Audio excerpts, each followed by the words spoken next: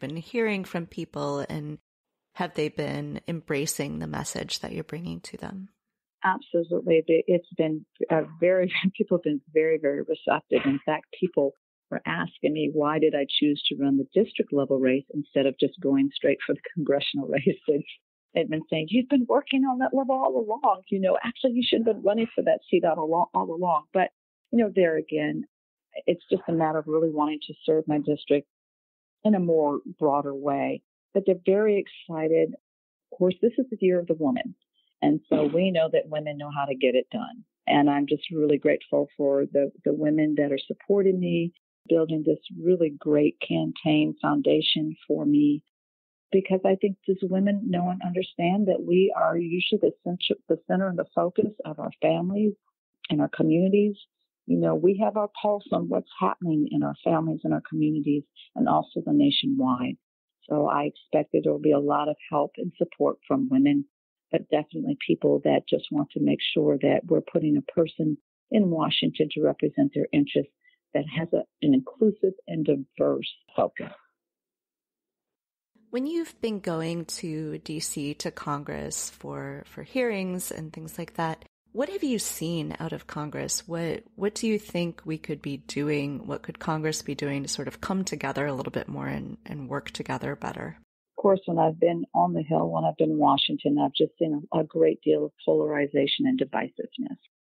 And, when that happens in Washington, nothing gets accomplished. The people are the ones that seem to get hurt. Nothing is accomplished.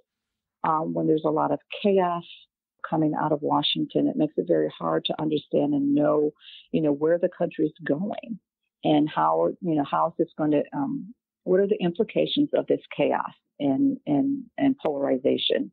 Of course, implications is that, people get hurt. I think people are very concerned about the economy. People are very concerned about actually being able to thrive from day to day. And when we see what's happening in Washington, when there is no particular vein of a consistent kind of policy agenda coming out of Washington, people are afraid. They're afraid. They're looking for stability. And so that's the reason why we have to make sure that we're putting people in office that will offer a sense of stability to the important policy decisions that need to be made. Very concerned about the fact that, when we're getting our foreign policy from tweets every single day, that makes people uneasy. And I think that people are looking for, just looking for consistency. They're looking for a vote of confidence that they can have in our administration. Well, I don't want to keep you too long because I know that your schedule running for Congress is very busy, very packed. But is there anything else that you would like people to be thinking about or to know about you or anything else?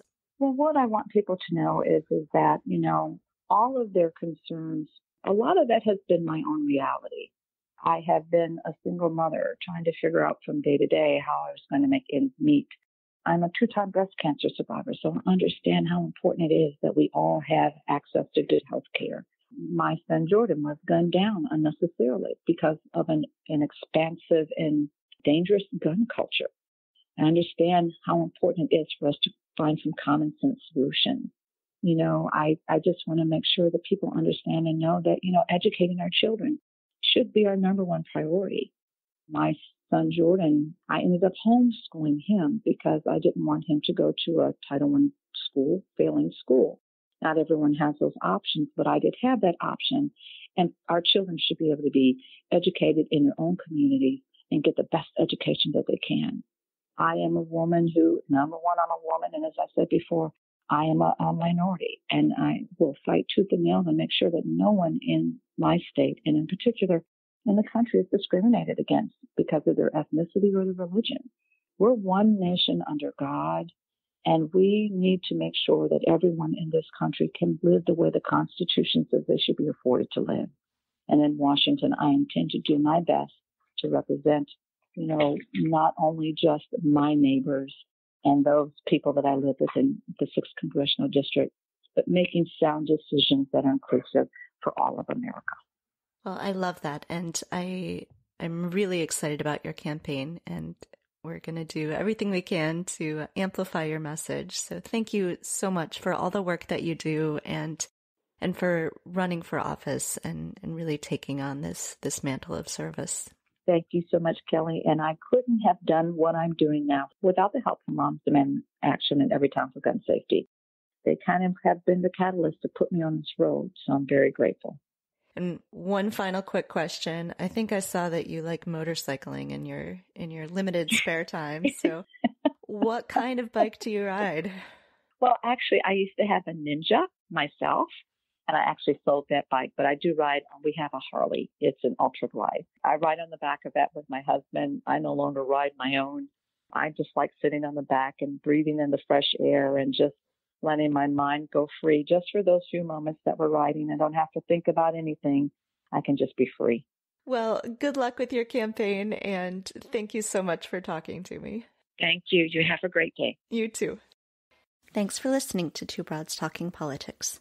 Our theme song is called Are You Listening? Off the album Elephant Shaped Trees by the band Imunari, and we're using it with express permission of the band. Our logo and all original artwork is by Matthew Weflin and is done expressly for Two Broads Talking Politics.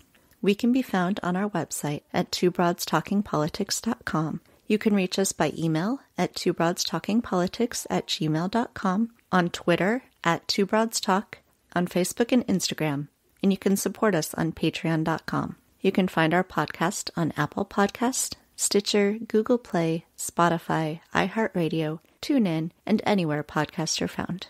If you are interested in advertising on Two Broads Talking Politics, please email us at twobroadstalkingpolitics@gmail.com.